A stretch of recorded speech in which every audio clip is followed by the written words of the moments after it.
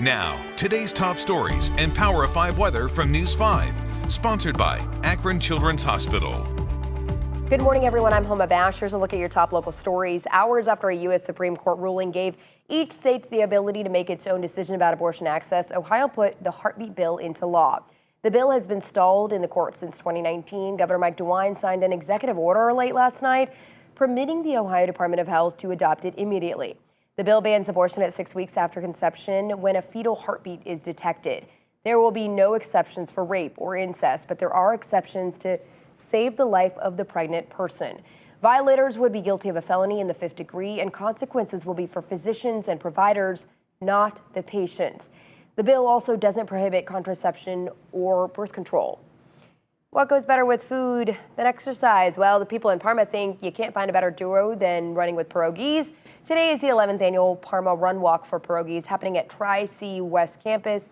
Runners already took off. The top 3 women and men win the famous pierogi necklace. A celebration of food is happening in Rocky River today. It's the 16th annual Taste of River Fest. You may have forgotten about this since it's been a couple years, but it is back bigger than ever, only happening from 4 to 8 over on Linda Street. And you can take a step back in time while also experiencing another culture. The Ohio Scottish Games and Celtic Festival happening today at the Cuyahoga County Fairgrounds in Berea features Highland games, live music, ancient stone lifting competitions, lots more. Tickets can be bought online or at the gate. All proceeds benefit the Ohio Scottish Arts School at Baldwin Wallace University. Lots going on this weekend, Katie. I'm not hungry now, too. All that food looks amazing. It's beautiful outside. We're going to be warm, a little humid, more clouds throughout the day. Temperatures flirting with 90 in many locations. High pressure moving out. We're bringing in our next system that has a shot for rain, which we are due for. We have a deficiency in rain, especially for the month of June. That's where we're about 1 inch below normal for the month.